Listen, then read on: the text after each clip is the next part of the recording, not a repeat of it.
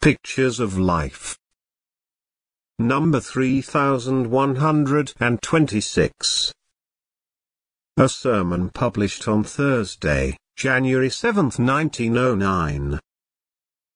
Delivered by Charles Haddon Spurgeon. At New Park Street Chapel, Southwark, on Monday evening, June 18, 1855. What is your life? James 4:14. It well behooves me, now that another year of my existence has almost gone, standing on the threshold of a fresh year, to consider what I am, where I am going, what I am doing, whom I am serving, and what shall be my reward. I will not, however, do so publicly before you. I hope that I may be enabled to perform that duty in secret. But rather let me turn this occurrence to another account by speaking to you of the frailty of human life, the fleeting nature of time, how swiftly it passes away, how soon we all shall fade as a leaf, and how speedily the place which knows us now shall know us no more forever. The Apostle James asks, "What is your life?" And, thanks to inspiration, we are at no great difficulty to give the reply, for Scripture, being the best interpreter of Scripture, supplies us with many very excellent answers. I shall attempt to give you some of them. 1. First, we shall view life with regard to its swiftness. It is a great fact that though life to the young man, when viewed in the prospect, appears to be long, to the old man it is always short, and to all men life is really but a brief period. Human life is not long. Compare it with the existence of some animals and trees, and how short is human life. Compare it with the ages of the universe, and it becomes a span, and especially measure it by eternity, and how little does life appear. It sinks like one small drop into the ocean, and becomes as insignificant as one tiny grain of sand upon the seashore. Life is swift. If you would picture life, you must turn to the Bible, and this evening we will walk through the Bible gallery of old paintings. You will find its swiftness spoken of in the book of Job, where we are furnished with 3 illustrations. In the 9th chapter and at the 25th verse, we read, "Now my days are swifter than a post." We are, most of us, acquainted with the swiftness of post conveyance. I have sometimes, on an emergency, taken post horses where there has been no railway, and have been amazed and pleased with the swiftness of my journey. But since, in this ancient book, there can be no allusion to modern posts, we must turn to the manners and customs of the East. And in so doing, we find that the ancient monarchs astonished their subjects by the amazing swiftness with which they received intelligence. By well-ordered arrangements, swift horses and constant relays, they were able to attain a speed which, although trifling in these days, was in those slower ages a marvel of marvels, so that, to an Eastern, one of the clearest ideas of swiftness was that of a post. Well does Job say that our life is swifter than a post. We ride 1 year until it is worn out, but there comes another just as swift, and we are borne by it, and soon it is gone, and another year serves as for a steed. Post house after post house we pass as birthdays successively arrive. We loiter not, but vaulting at a leap from 1 year to another, still we hurry onward, onward, ever onward. My life is like a post, not like the slow wagon that drags along the road with tiresome wheels, but like a post, it attains the greatest speed. Job further says, "My days are passed away as the swift ships." He increases, you see, the intensity of the metaphor, for if, in the Eastern's idea, anything could exceed the swiftness of the post, it was the swift ship. Some translate this passage as the ships of desire, that is, the ships hurrying home, anxious for the haven and, therefore, crowding on all sail. You may well conceive how swiftly the mariner flies from a threatening storm, or seeks the port where he will find his home. You have sometimes seen how the ship cuts through the billows, leaving a white furrow behind her and causing the sea to boil around her. Such is life, says Job, as the swift ships, when the sails are filled by the wind and the vessel dashes on, cleaving a passage through the crowding waves. Swift are the ships, but swifter by far is life. The wind of time bears me along. I cannot stop its motion. I may direct it with the rudder of God's Holy Spirit. I may, it is true, take in some small sails of sin which might hurry my days on faster than otherwise they would go, but, nevertheless, like a swift ship my life must speed on its way until it reaches its haven. Where is that haven to be? Shall it be found in the land of bitterness and barrenness, that dreary region of the lost? Or shall it be that sweet haven of eternal peace where not a troubling wave can ruffle the resting glory of my spirit? Wherever the haven is to be, that truth of God is the same, we are as the swift ships. Job also says that life is as the eagle that hastens to the prey. The eagle is a bird noted for its swiftness. I remember reading an account of an eagle attacking a fish hawk which had obtained some booty from the deep and was bearing it aloft.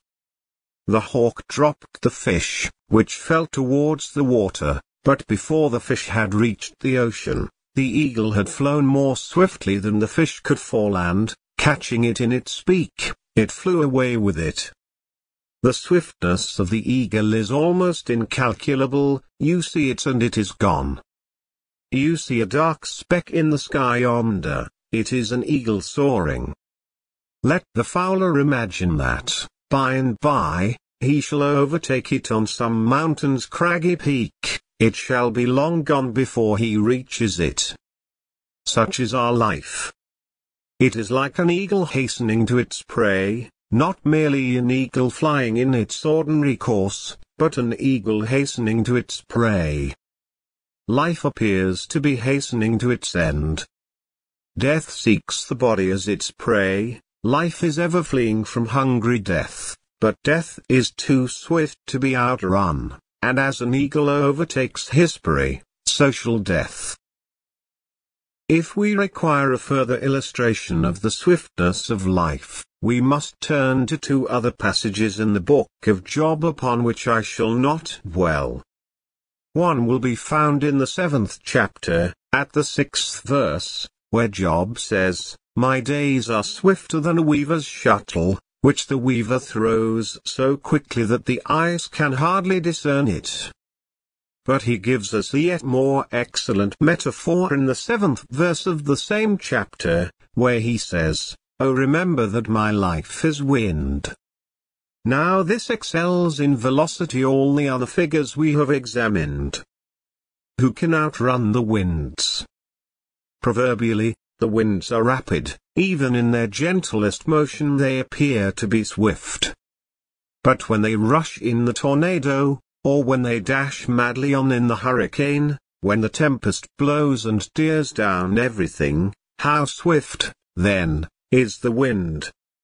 Perhaps some of us may have a gentle gale of wind and we may not seem to move so swiftly.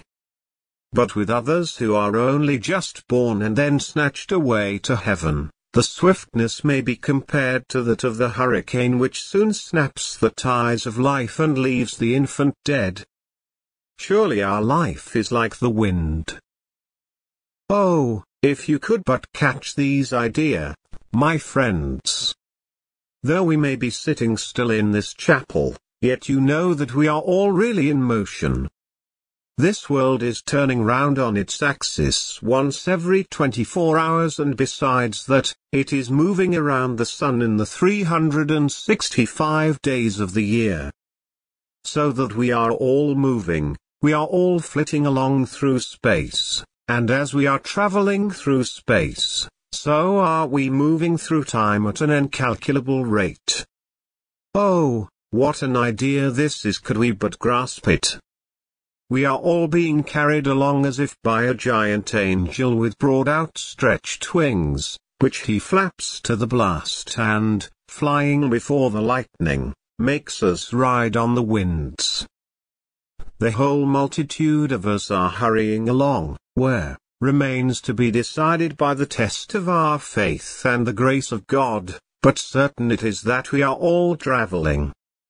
Do not think that you are stable, fixed in one position. Fancy not that you are standing still, you are not.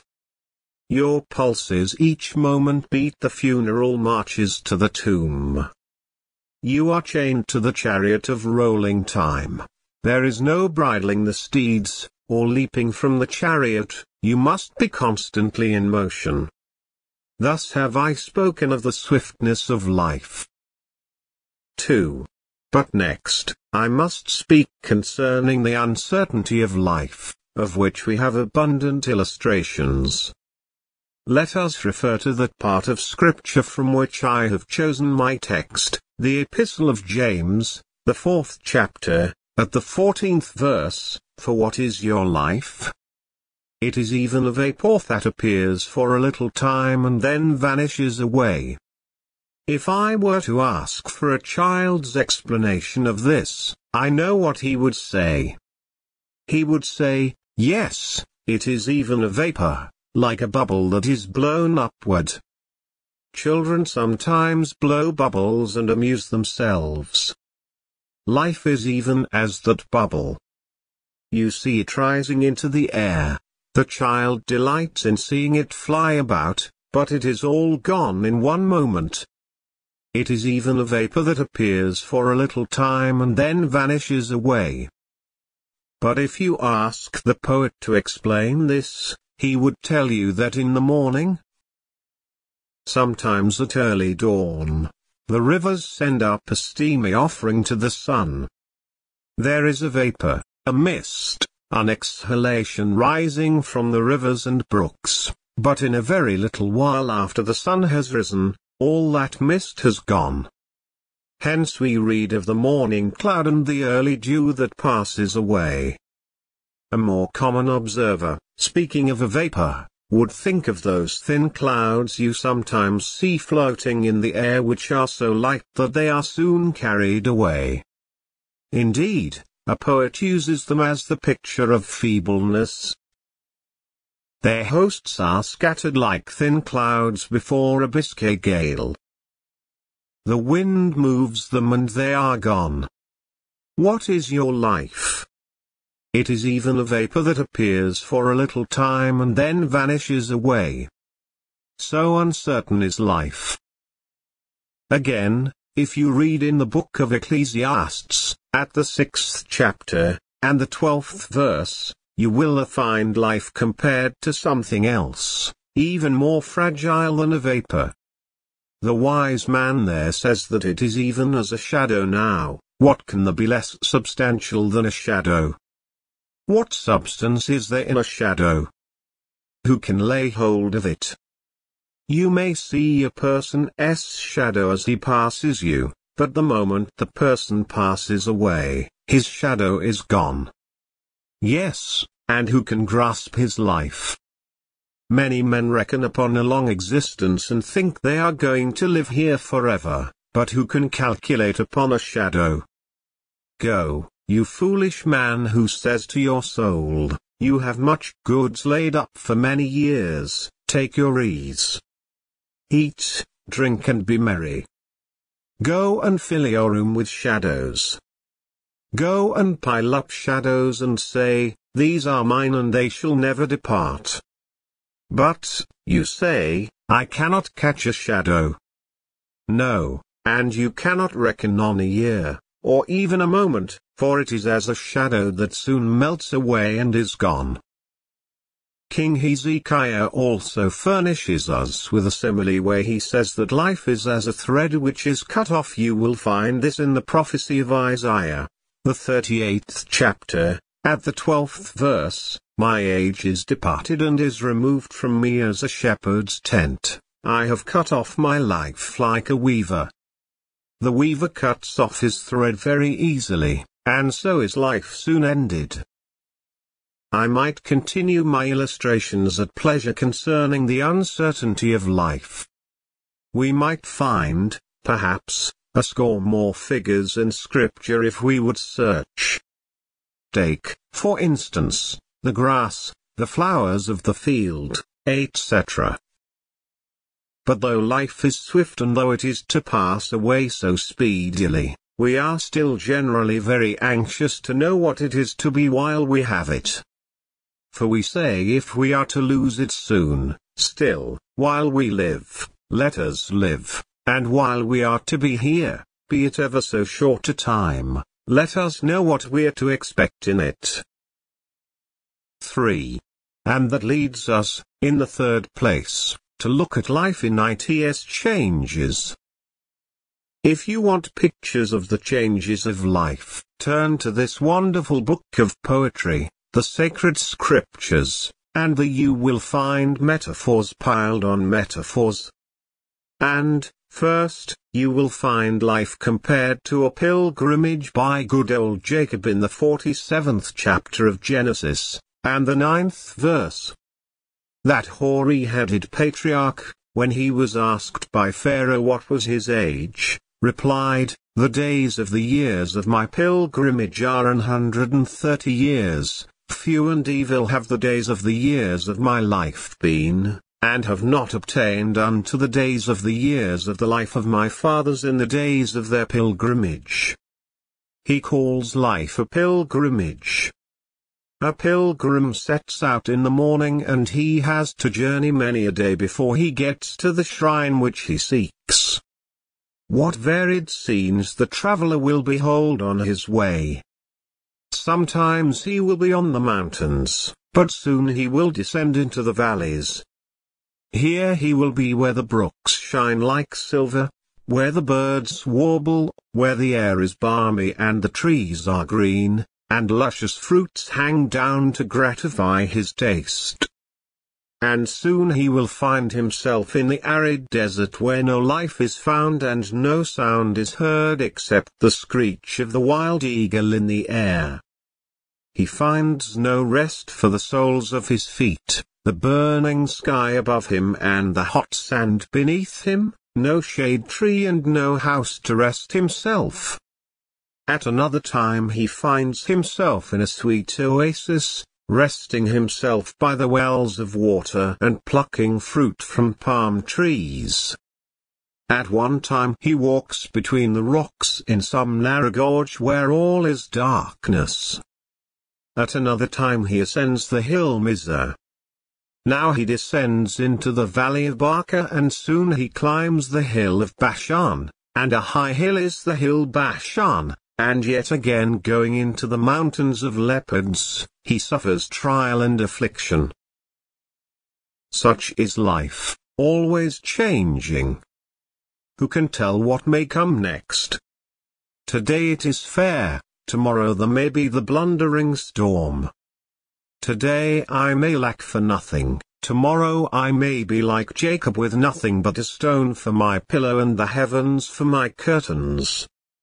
But what a happy thought it is, though we know not how the road winds, we know where it ends. It is the straightest way to heaven to go round about. Israel's 40 years' wanderings were, after all, the nearest path to Canaan. We may have to go through trial and affliction.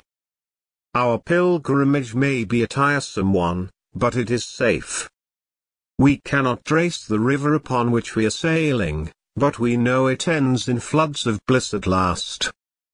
We cannot track the roads, but we know that they all meet in the great metropolis of heaven, in the center of God's universe. God help us to pursue the true pilgrimage of a pious life. We have another picture of life in its changes given to us in the 90th Psalm. At the 9th verse, we spend our years as a tale that is told. Now David understood about tales that were told. I dare say he had been sometimes annoyed by them and amused by them at other times. There are, in the past, professed storytellers who amused their hearers by inventing tales such as those in that foolish book, The Arabian Nights. When I was foolish enough to read that book, I remember sometimes you were with fairies, sometimes with genii, sometimes in palaces, and soon you went down into caverns. All sorts of singular things are conglomerated into what they call a tale. Now, says David, we spend our years as a tale that is told. You know there is nothing so amazing as the history of the odds and ends of human life. Sometimes it is a merry rhyme, sometimes a prosy subject, sometimes you ascend to the sublime, soon you descend to the ridiculous. No man can write the whole of his own biography. I suppose if the complete history of a man's thoughts and words could be written, the world itself would hardly contain the record. So amazing is the tale that might be told. Our lives are all singular and must, to ourselves, seem strange, of which much might be said. Our life is as a tale that is told. Another idea we get from the 38th chapter of the prophecy of Isaiah, at the 12th verse, I am removed as a shepherd's tent. The shepherds in the east build temporary huts near the sheep, which are soon removed when the flock moves on. When the hot season comes on, they pitch their tents in the most favorable place they can find, and each season has its suitable position. My life is like a shepherd's tent. I have already pitched my tent in a variety of places, but where I shall pitch it, by and by, I do not know. I cannot tell. Present probabilities seem to say that here I shall make my settled rest, and neither go nor come. No more a stranger or a guest, but like a child at home. But I cannot tell, and you cannot, either. I know that my tent cannot be removed till God says, go forward. And it cannot stand firm unless he makes it so. All my ways shall always be ordered by his wise decree. You have been opening a new shop lately, and you are thinking of settling down in trade and managing a thriving concern. Now paint not the future too brightly. Do not be too sure as to what is in store for you. Another has, for a long time, been engaged in an old establishment. Your father always carried on trade there, and you have no thought of moving. But here you have no abiding city, your life is like a shepherd's tent. You may be here, there, and almost everywhere before you die. It was once said by Solon, no man ought to be called a happy man till he dies, because he does not know what his life is to be. But Christians may always call themselves happy men, here, because wherever their tent is carried, they cannot pitch it where the cloud does not move and where they are not surrounded by a circle of fire. God will be a wall of fire round about them and their glory in the midst. They cannot dwell where God is not the bulwark of their salvation. If any of you who are God's people are going to move, or are going to change your employment, start a new business, or move to another county, you need not fear. God was with you in the last place and he will be with you in this. He has said, fear you not, for I am with you.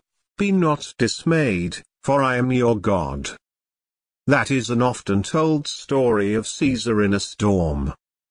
The sailors were all afraid, but he exclaimed, "Fear not. You carry Caesar and all his fortunes." So is it with the poor Christian. There is a storm coming on. But fear not, you are carrying Jesus, and you must sink or swim with him. Well may any true believer say, "Lord, if you are with me, it matters not where my tent is. All must be well, though my life is removed like a shepherd's tent." Again, our life is compared in the Psalms to a dream. Now, if a tale is singular, surely a dream is still more so. If a tale is changing and shifting, what is a dream? As for dreams, those flutters of the benighted fancy, those revelries of the imagination, who can tell what they consist of? We dream of everything in the world and a few things more. If we were asked to tell our dreams, it would be impossible for us to do so. You dream that you are at a feast and lo, the food changes into Pegasus and you are riding through the air. Or suddenly transformed into a morsel for a monster's meal. Such is life. The changes occur as suddenly as they happen in a dream. Men have been rich one day and they have been beggars the next. We have witnessed the exile of monarchs and the flight of a potentate. Or in another direction, we have seen a man, neither reputable in company nor honorable in station, at a single stride exalted to a throne. And you who would before have shunned him in the streets, were foolish enough to throng your thoroughfares to stare at him. Ah, such is life. Leaves of the Sibyl were not more easily moved by the winds, nor our dreams more variable. Boast not yourself of tomorrow, for you know not what a day may bring forth. How foolish are those men who wish to pry into the future. The telescope is ready and they are going to look through it, but they are so anxious to see that they breathe on the glass with their hot breath, and they dim it so that they can discern nothing but clouds and darkness. Oh, you who are always conjuring up black fiends from the unknown deep and foolishly vexing your minds with fancies, turn your fancies out of doors and begin to rest on never-failing promises. Promises are better than forebodings. Trust in the Lord and do good, so shall you dwell in the land and verily you shall be fed. Thus I have spoken of the changes of this mortal life. 4.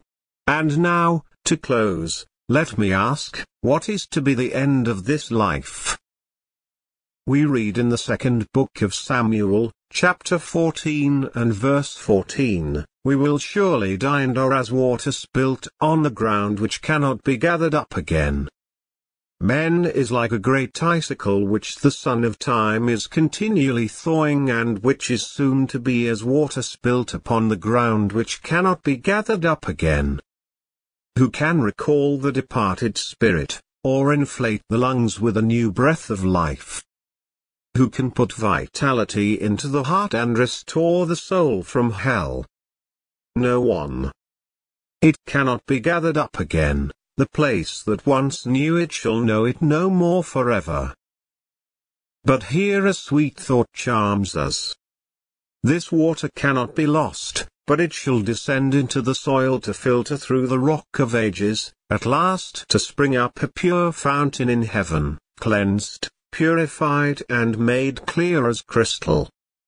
How terrible if, on the other hand, it should percolate through the black earth of sin and hang in horrid drops in the dark caverns of destruction.